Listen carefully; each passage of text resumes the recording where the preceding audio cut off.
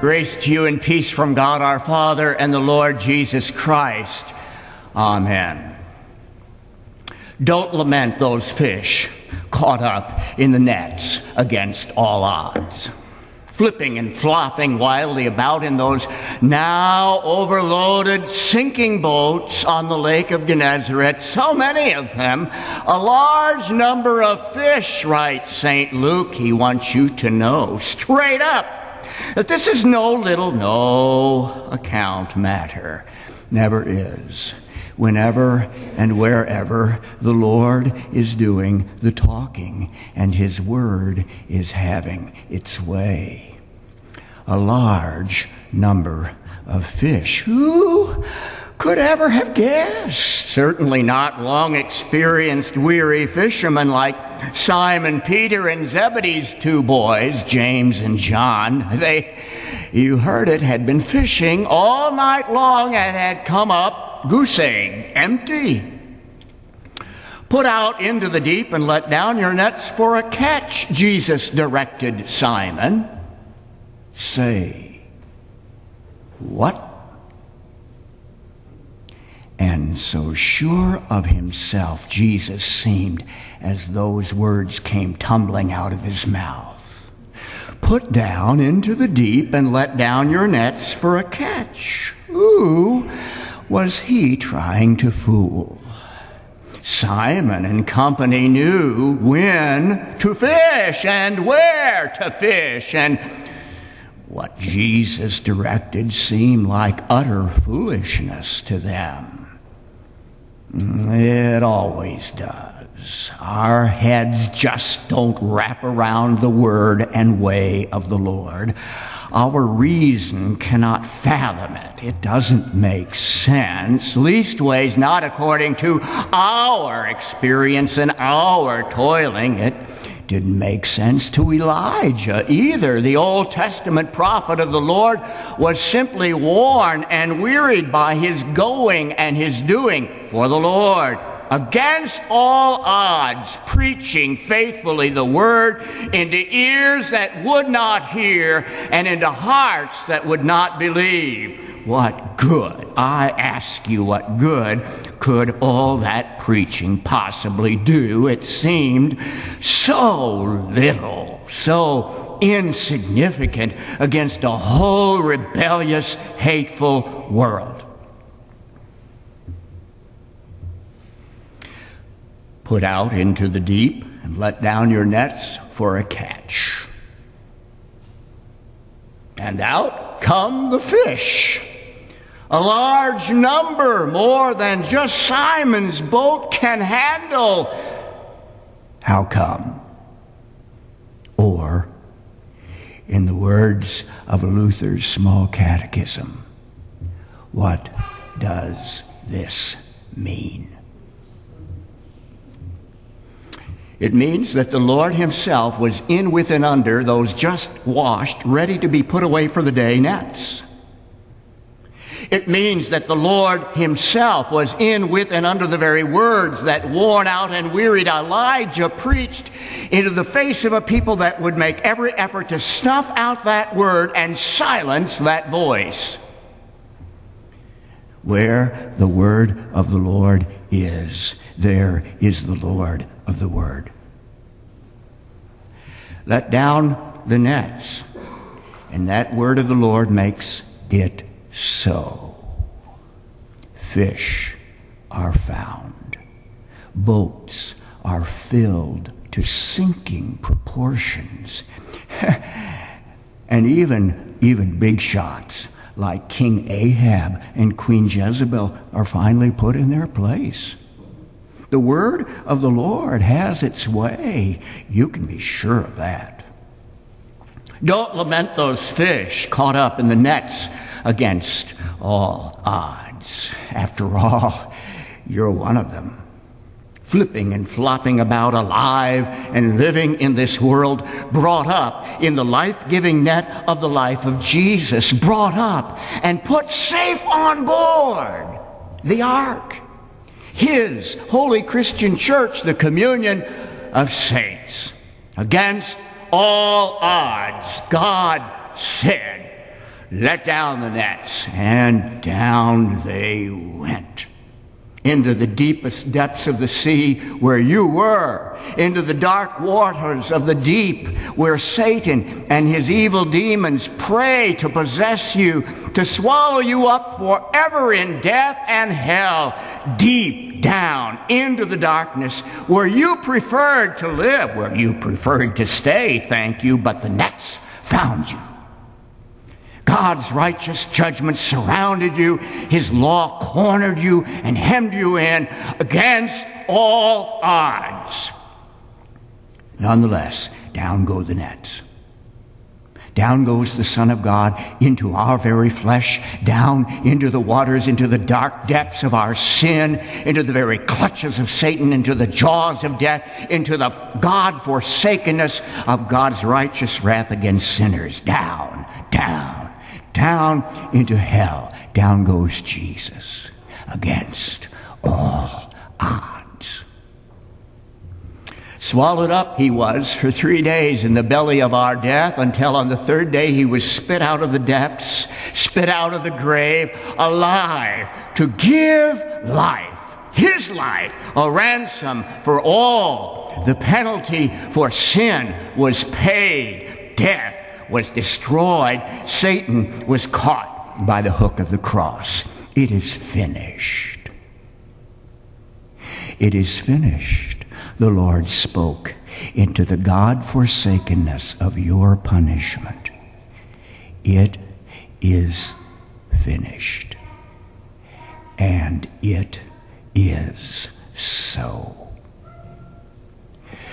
You are witnesses to these things up close and personal. You are a living witness. You have seen no one less than the Lord himself plunge into the waters and pull you out, pull your children out, pull young and old and rich and poor and brown and white in any color or culture or language, pulled up and out of the depths of sin and hell and death itself, pulled up out of the font, naked, stripped naked of absolutely all back-patting self-righteousness and toil, and clothed in the righteousness and work of Jesus, pulled out of death, given life here on board in the ark, the holy Christian church, the communion of saints, against all odds.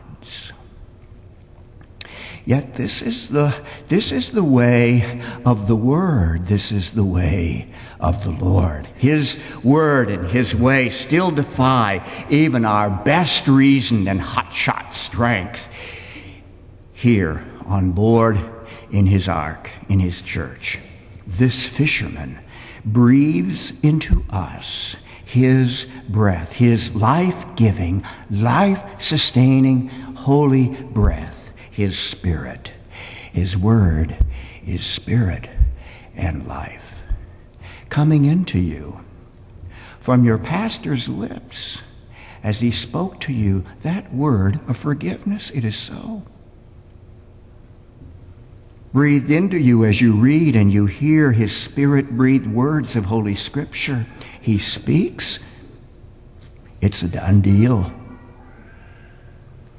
That the life-saving and life-giving word of the Lord might be let down into the dark depths of this dark and dying world, the Lutheran Heritage Foundation does its work, and I am privileged in these years of my retirement to serve the Lutheran Heritage Foundation.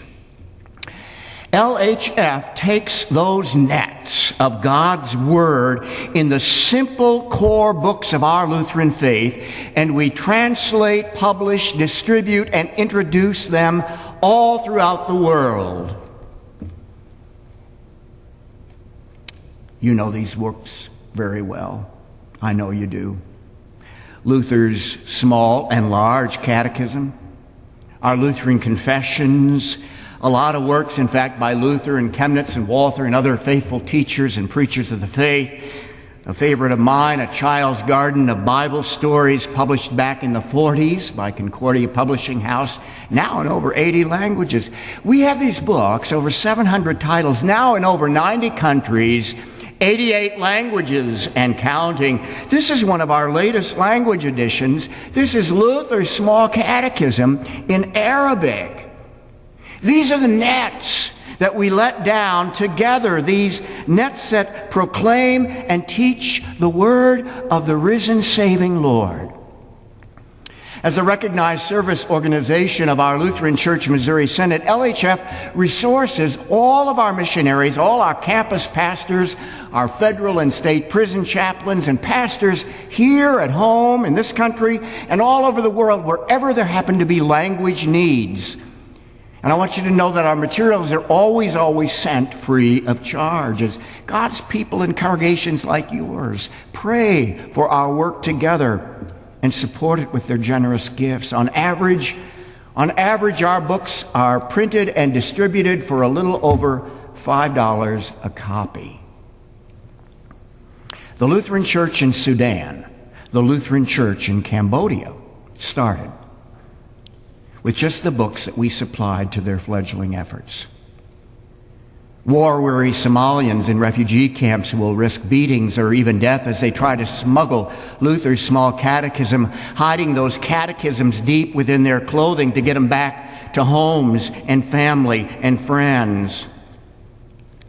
Permit me just a moment to show you one of my favorite texts that we translate and publish. This is Luther's Small Catechism, and I'll do it from up here this morning. This is the smallest book that we print, and were you to see the print of this book, and you can certainly see it in Bible class a little later, you would realize you need 2 pair of glasses to read this print. It used to not always be this way. The first edition of this we printed was much larger with a hard cover. This language is in Dari. Dari is the main language spoken in Afghanistan. But as we needed to reprint these, the Afghani Lutherans came to us and rather humbly they said, when you reprint them, would you please make them much smaller, and please make them flexible. Why, we asked them rather dumbly. So, they said, so. Because you see, in that country and in many countries, you cannot be found with Christian materials on your person. Our main Lutheran Somali translator lost both his daughter and his brother, both of whom continued to do the unthinkable, to smuggle Luther's Small Catechism in Somali. They kept doing it against, well, one day they were caught by militants, and they were found to have numerous copies of the Small Catechism strapped under their clothing. No further questions were asked. They were both beheaded. Our books train up pastors in Ghana, in Russia, in Thailand, and Brazil, and very often where our missionaries cannot go because of government restrictions like mainland China or Mongolia, our books go. And like nets let down into the deepest, darkest depths, the Holy Spirit uses these simple core books to gather people into the saving arms of Jesus, netted and kept for life.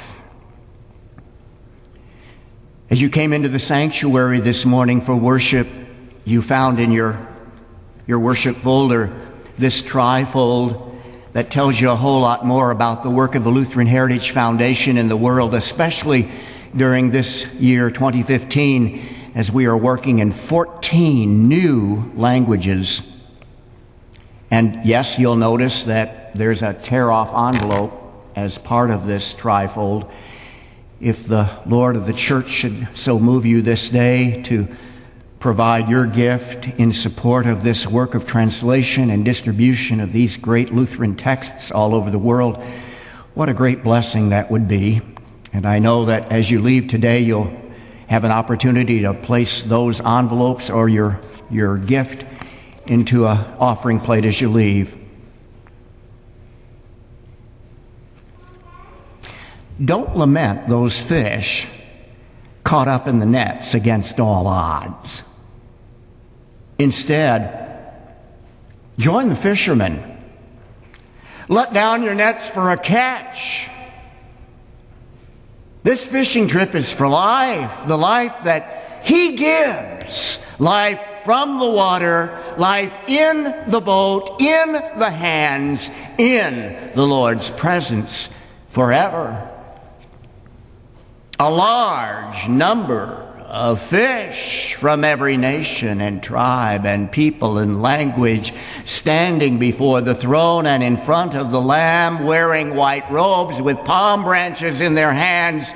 This is the Lord's great fishing expedition against all odds. But we have His Word, and He will catch fish in the name of Jesus. Amen.